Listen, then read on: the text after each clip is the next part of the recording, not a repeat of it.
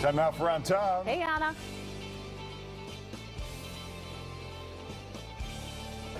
Okay, so this is in the tour, the pizza tour from Steve Dolinsky, the deep dish that he loves. Yeah, I love this because it was created by a baker, Rich Labriola. Let's serve actually our guest.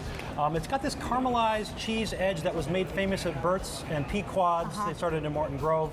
So he definitely copied Bert's with that caramelized mozzarella on the edge. Right here. Which is really delicious. And then there's these beautiful raw hunks of sausage with lots of fennel.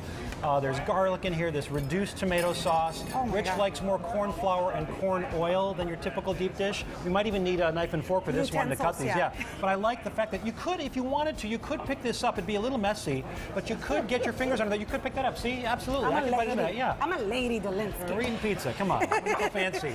Okay, so tell me a little bit about these stores.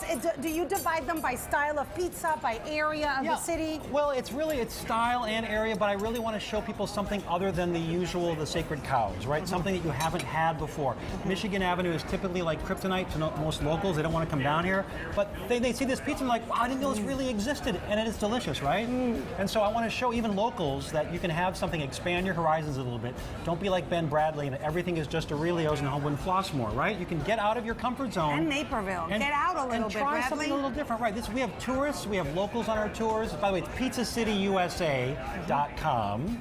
That's you have a book coming out. And I got another book coming out in the fall called The Ultimate Chicago Pizza Guide. It's got 50 new locations, a lot of them from the pandemic because that was a big part of the third wave of pizza in Chicago that I'm calling it. A lot of people pivoted and they just said, we're going to do pizza. And there's a lot of great pizza now in Chicago. Sicilian, Tavern, Roman, Neapolitan, much more, but we're just scratching the surface here.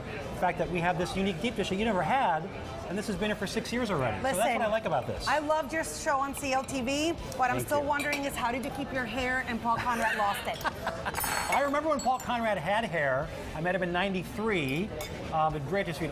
We should get an old picture of that. It'd be great to see that. But I ate a lot of pizza. I ate more pizza than he did, which is why I kept my hair. There you Sorry, go. Paul. Sorry. It was great to see you. You too. Thank you. This you was too. fantastic. Thanks for coming. Oh, this is so good.